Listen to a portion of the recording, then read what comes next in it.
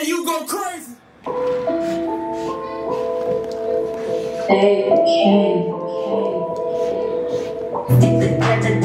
feel like something else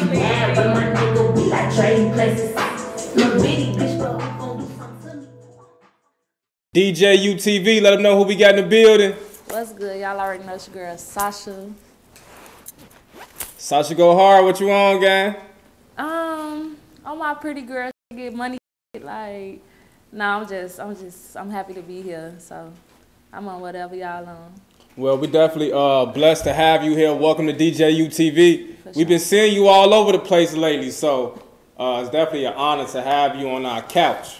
Yes. When we talk about like Chicago music, Chicago rap, Chicago drill, however you word it, you got to mention Sasha Go Hard, Period. especially in regards to the ladies, you know. Exactly. And you've been around since the start. Yes. So we definitely want to shed light on you tonight. Tell us what side of Chicago you from.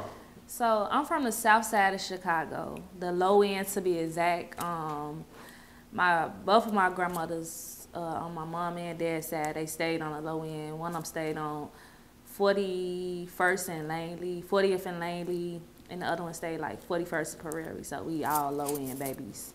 Yeah, from the South Side of Chicago. Word. Tell us what it was like for you growing up on the low end. You know what?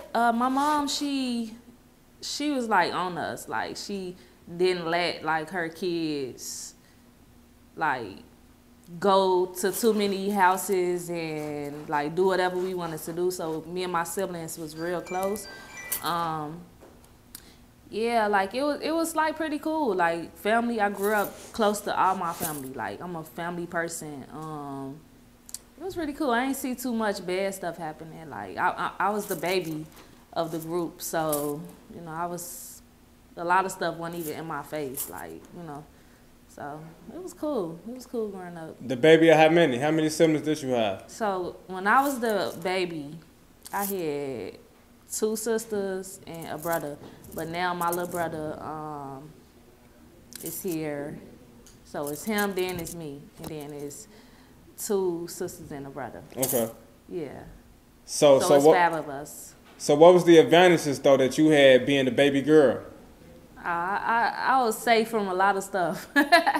Like, say for instance, like I remember this time, I was in daycare and my cousin who passed, him and my sister, they had all went to my auntie Easter house, and they started like this big old watermelon fight, like in the back. You know, like in some houses, like they build a back, it's like a back porch, but they build a tent thing around it. So they got to having a watermelon fight. And so I remember that because I got picked up from daycare. And I felt the tension, like as a kid, like I knew somebody was in trouble, like I knew it wasn't me. And so, shit, when I got to my auntie Easter house with everybody, like everybody crying and you know they in trouble. So I kind of like got away with a lot of stuff. Like I was the baby, I got babied a lot. Yeah. And stuff, yeah. So when did you take interest in music? Like you know, when did you start rapping? Who influenced you to get in the booth? So I grew up around music. Like my brother, my oldest brother and sister, they always like played music, like Missy Elliott, Aaliyah, TLC. Like it was just music always around me. Like even when I was a kid. So as I kept growing, I started doing a bunch of stuff. Like I used to do hair. I used to work on computers. I know how to draw. Like, I was just that kid that did everything. So, one day, I saw Chief Keef on MySpace. And I'm like, I wanna do that. Like, I wanna put, or make a song. You know, like, I just did not know how to put it on YouTube and do all that. So, I reached out to him, like, you know, like, how do I go by putting songs on, YouTube and everything. And then that's when he introduced me to DJ Ken, the studio that he was going to, that studio all of them was going to. And I just like started doing it as I added it on to what I've been doing anyway. and just like got serious with it. Like it was fun. It's still fun, but you know, like it was just something fun to do. Yeah. Then I started getting paid, and then it just kept going from there. Yeah. And speaking of Chief Keef, DJ Ken, those are the very early days of the drill era. For sure. And you were there. Yes. Take us back to that moment in time, the excitement and things of that sort, right? Yeah. So, I mean, when I first started being around them, I already knew, like, Chief Keef. Like, I knew him from around the way. And because he was popular, like, even before the music, you know, really took off, like, he was known. And so when I started going around them, and like it was all love. Like imagine like one girl, most of the time being around all these guys, like nobody trying to hit on me. Like it ain't no weird activity or none of that. Like it was just cool. Like it was like a family thing. So it was easy to be around them, to make music. It was very exciting. And actually, Chief Keef. We was working on this song, and I remember he told me, like, he wanted to hear my verse. So I'm, like, going hard all the time. And he, like, you know, like, nah, don't say it that way. Like, do it this way or be more calmer. And he actually, like, put that in my mind to make me, like, change the way I made music and stuff. Like, I stopped, like, trying to rap hard and be on all that gangster stuff. So he's definitely part of the reason, like, why I branched off from the drill. Right. Yeah. I heard you say Go Hard, and we know you asked Sasha Go Hard. Tell us where you got the name from. So, Sasha, my uncle started calling me Sasha around the time, like, Beyonce came out with Sasha Fierce. It was just, like, everything about me, like, my attitude, how I dressed, how I talk, everything about me. So he started calling me that. And then, I guess, like, when I first started rapping, that the way that I was going hard, like, you know, I remember when I was in the first time I was in the studio, it was Chief Keef, Fredo, SD, it was like everybody in the studio. And when I recorded, I just remember hearing everybody like, go hard, go hard, go hard. And I'm like, this is gonna be like, I'm officially putting that on my name, like Sasha Go Hard. Right. Yeah. So were you like an official glory girl at that time? Yes, I was the first, like, I was the only, I think I was the only glory girl. Like, it weren't really too many girls, like, other than, like, the hoes they had pulling up on them. Like, it weren't really too many girls in the studio, like, far as, like, coming to work. I was the only girl. And, yeah, I had got it tattooed on me and everything. Yeah. Yeah. And speaking of tattoos, you had the record. It was some about tatted like a biker boy, correct? Yeah. And that was one of the biggest records, you know, in Chicago at that time. Yeah. Definitely one of your premier records. Can you take us back and tell us the concept behind that? Yes. Big shout out to D Gaines. Like he was behind the concept, the vision. He had the vision for it. He produced the beat too. So I made the song, and then he just, you know, once he heard it, he like, man, we need some people with tattoos. Like, it was just raw as hell. Like, he a genius. Like, he raw, for real. So, I mean, he just put it together, and I just came through with it. And from then until now, which has been roughly a whole decade, right? Because what we're talking about right now is 2012, you know? Tell us some challenges that you face in the industry.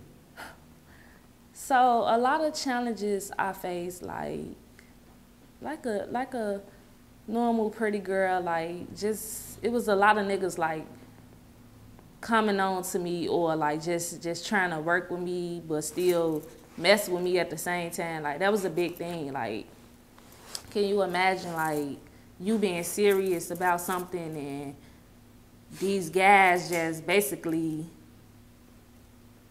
on some, you know, you gotta, and it's like pressure with me because I'm a sweet person. Like I'm really a sweet person. Like people like, for someone not to know me, they'll look at me like, oh, she's friendly or she's like easy to, you know, to snatch up. But now like I'm just a sweet person. But my man is there. Like, I'm not stupid or none of that, you know.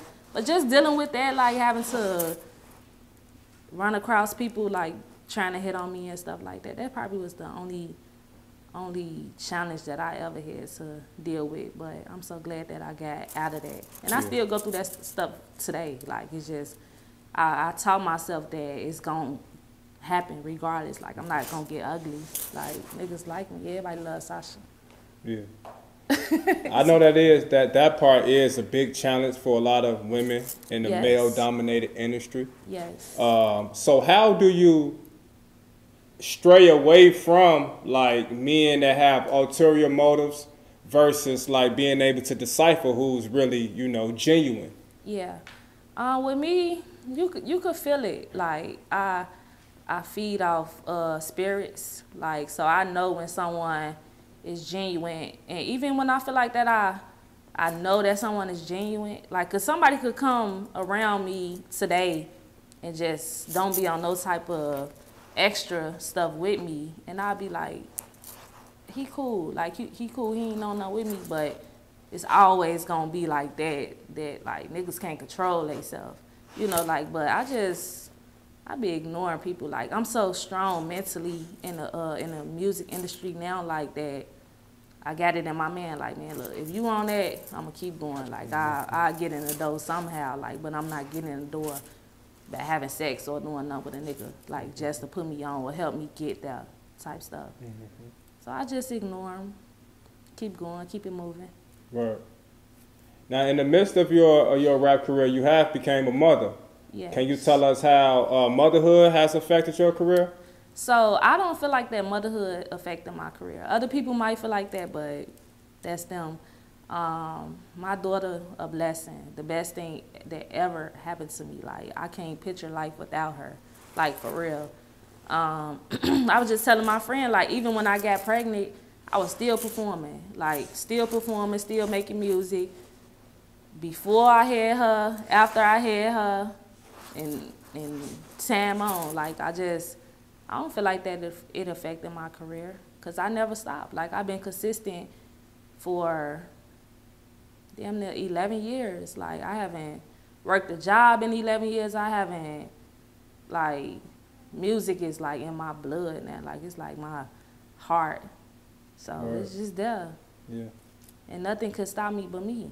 Like, that's really how my man set up. Like, nothing literally can get in my way but me. I'm the only person that could, you know, get in the way from my success.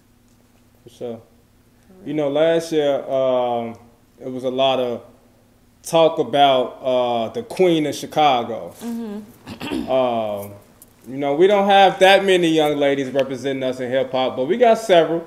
Sasha Go Hard, Katie got bands, Queen Keef, Tink Dreezy.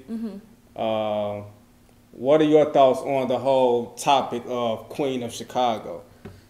I really didn't like when the girls was like, no, I'm the queen, I'm the queen, I'm the queen, nah, I'm the queen. Like, we don't have to do that. Like, we all, like, for one, we all queens.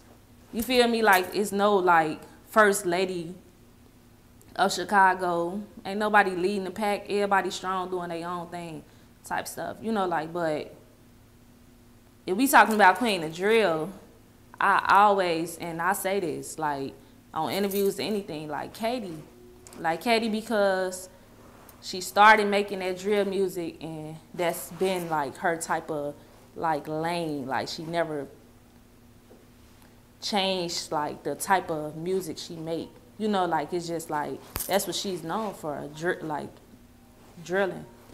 So, yeah, like, I mean, when we say Queen of Drill, I would get that to Katie. Like, anybody who real gonna say that's Katie. Like, nobody else started and still, like, after all these years, like, still making that type of music. Even though, like, she did the song with Nicki Minaj, like, you know, like, but she's still, like, a drill artist. But, like, far as, like, the Queen of Chicago, I don't even, like, feed into that shit. Like, for real, like, I'm not finna argue or get into it with nobody over no damn title. Like, everybody entitled to feel how they want to feel. You know, say what you want to say about yourself. But far as like arguing with people, like, no, you finna give me this title. I'm the queen of Chicago. Like, that shit lame. High school. Yeah. Well, how do you feel about yourself, your brand, your rap name amongst the ladies of Chicago? What credit do you give yourself is what I'm asking. Man, like Sasha Go Hard, consistent, been doing my thing no matter what, like stood 10 toes, like through all the bullshit, like for real, like, I mean, I'm just me. I don't try to be nothing else, like, other than myself. Like, I'm a good person. I'm a happy person. I don't do drama, none of that shit. Like, I'm not finna be arguing with nobody.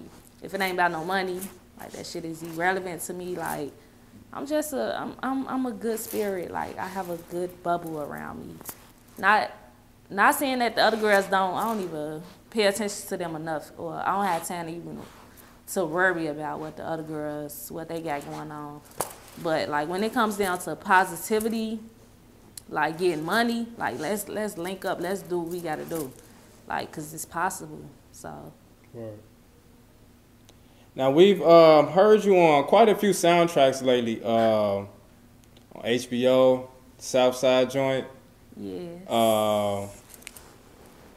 They say you on the Insecure soundtrack as well? Yes. Okay. And you've been working with Showtime and The Shy? Yes. Okay. Well, catch us, tell us what's been going on. So, the Insecure soundtrack, it came out a few years ago. It was the Golden Pussy song that they had used. Like, I made the song, they hit me up, you know, said they need a song, you know, and then I sent it to them, then they got it. So, the Southside song is my theme song. Like, well, my song is the theme song for the show, right. Southside. That's on HBO Max. Make sure y'all go watch it. Yeah, I just filmed for The Shy, so y'all catch me on The Shy acting. Don't play with me. Okay, congrats on that. Yes. So you're going into the big screen roles. Yeah, I mean, but you know, like I've been doing a lot of stuff. Like I don't understand, and it's not no complaint or none of that. Like I don't know how people don't be knowing certain stuff. Like I don't know what it is that I need to do, or I don't know. But I've been doing a lot of stuff. Like I'm Chirac with Spike Lee, and you know what's funny? I never had to audition. They never made me audition for nothing. I didn't know if I was a bad rapper. I mean, a bad actor. Right.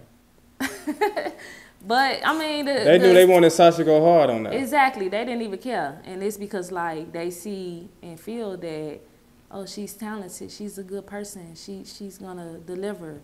All that matter.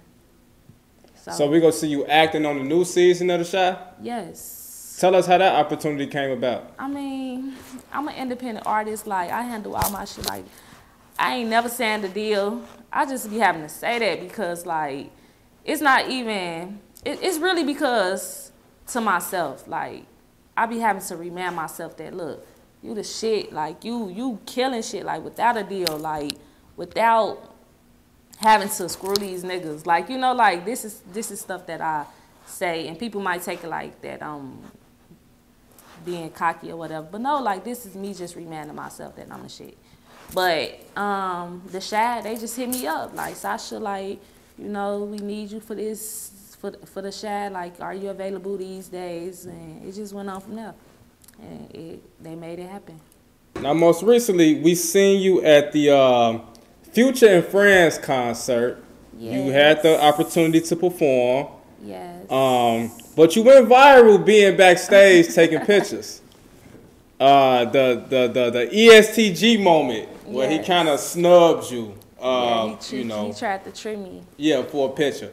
Take us back to that night. You know, tell us the whole night. We want to know about every picture you took, because you know you went viral for another picture. Yeah, right, the picture with dirt. So, long story short, just to be able to have the opportunity to perform like on the same stage, on the same concert with Future, like at the United Center. I mean, even being able to perform anyway. Like I never performed at at the United Center. Like I had for Big Jam, they had me on a cypher on the TV, but it was just like an amazing opportunity. So my homie Chella, you know, Chella been with me from the jump. She already know, like, man, look, these people, they some of them know you and some of them finna know you. Like that was her whole mindset or whatever. So the whole, you know, she just putting people in tune with me, you know, like this Sasha Go Hard. Even before the pictures, like, you know, we was chopping it up. Like some people we was chopping it up with, and everybody was cool. Like everybody was super cool. Some people knew me, some people didn't. So,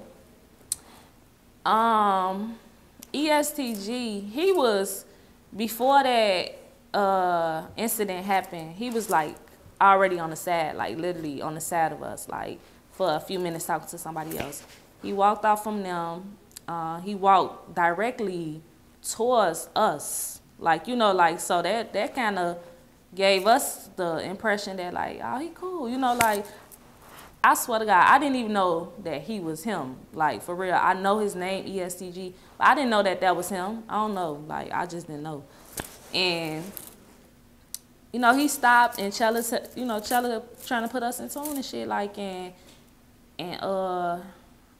he just said, who? I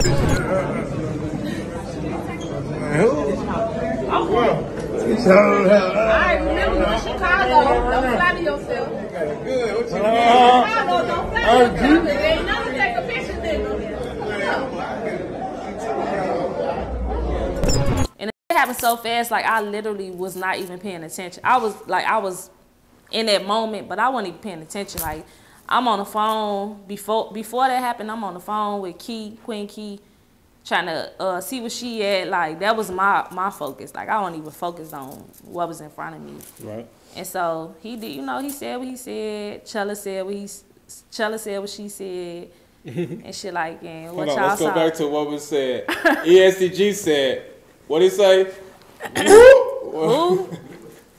And I was just like, cause and then Chella A said, hold on, nigga, don't forget you in Chicago. Why you, goddamn it, trying to diss my homie?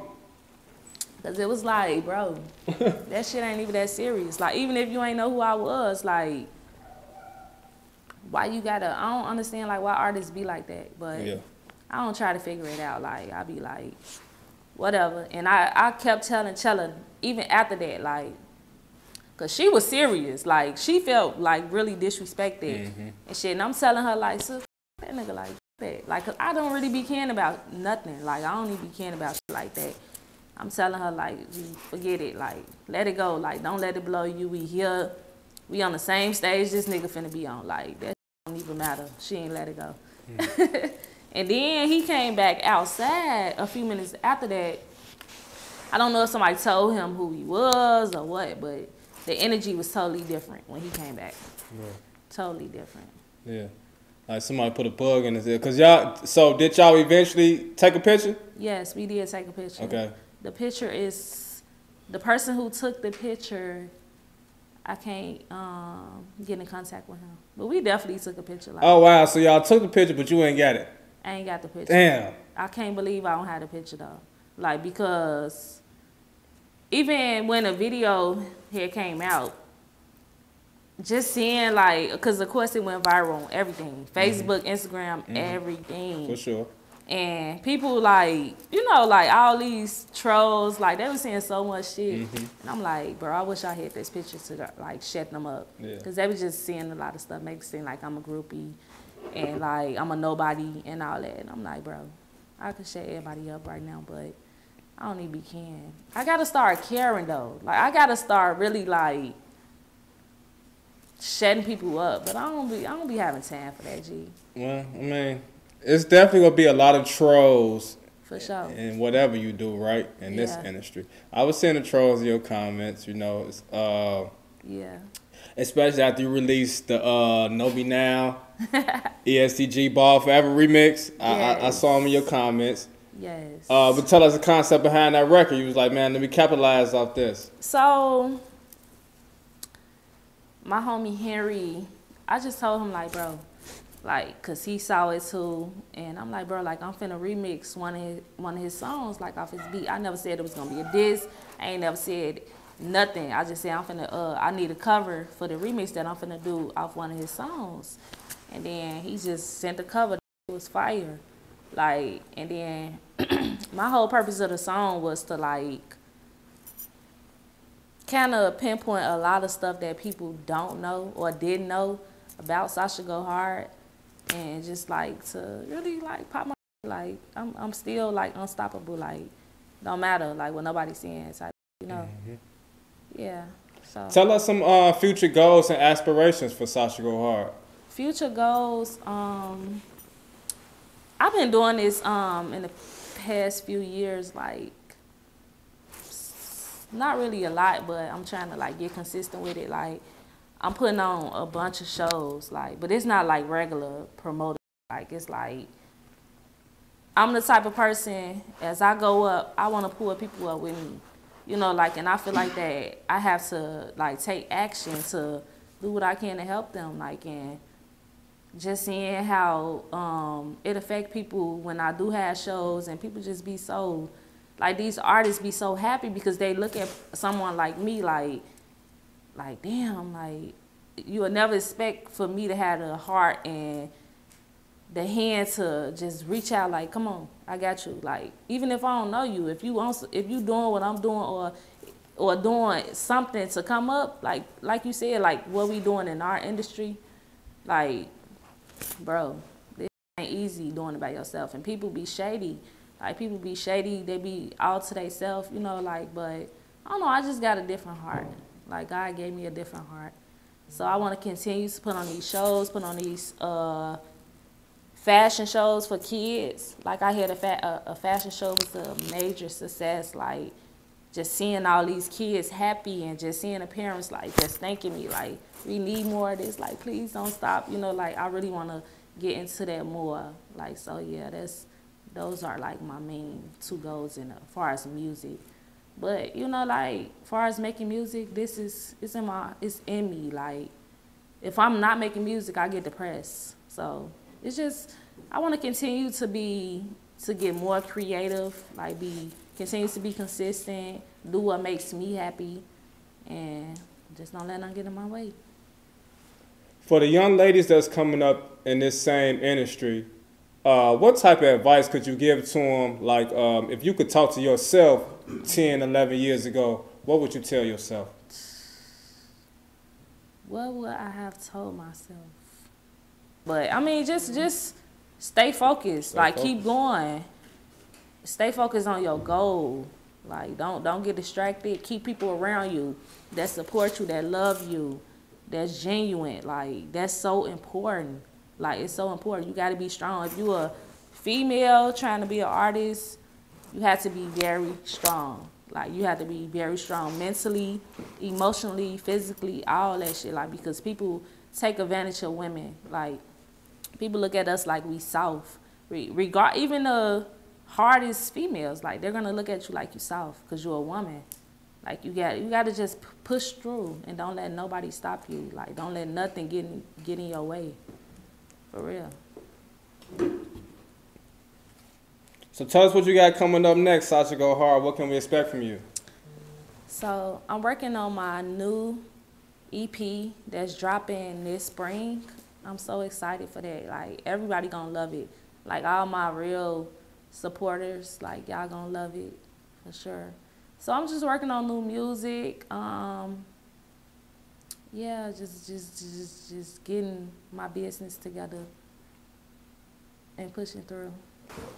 Well, once again, when we talk about Sasha Go Hard, this is one of the staples in Chicago. Because I forgot to mention the fact that you perform for the Chicago Sky. Yes. You know, so it's stuff like that. Like, you know what I'm saying? The WNBA teams, the Showtime shows. The Bulls, like, they just played my song at the Bulls game. Word. Like, last month, I think. Like, it's crazy. Mm-hmm.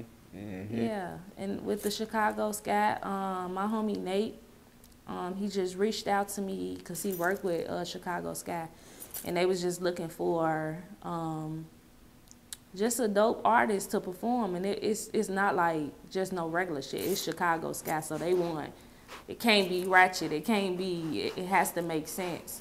And he had thought about me, shout out to him, and he had put that in play.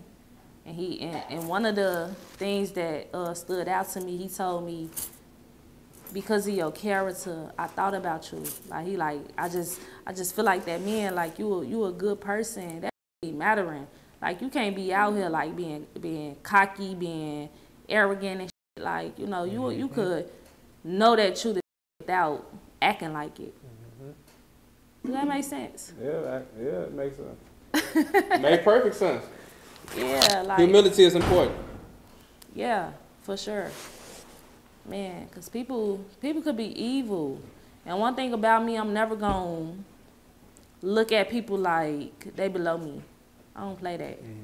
My friends and family, they get mad at me because I be like, it's not about me.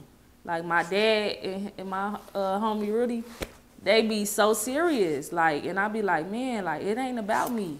Like people be wanting to protect me, and I understand that. You know, like it makes sense, especially by me being a woman.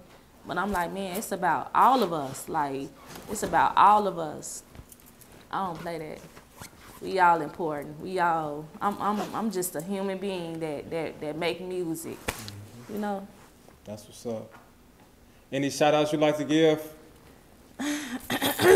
First, I want to shout out to God for giving me strength, for giving me peace, for putting the right people. I'm so silly. Nah, but for real. I'm so looking like why she doing that. For putting the right people in my life, man. Like, shout out to my baby. I love you. You keep me going. You already know that. Shout out to all my genuine supporters. Like, I love y'all. I appreciate y'all. We ride, Sasha Soldiers. Shout out to my family and my friends. I feel like I'm at the awards. One day I'll be there. Shout out to y'all. Thank you. That's what's up, Sasha Go Hard. We appreciate you sliding on us tonight. It's been long overdue, but it's perfect timing. We here. So we appreciate it. Sasha Go Hard, DJUTV, and shout out to Word T Productions. Yes, let's get it. DJ, you go crazy.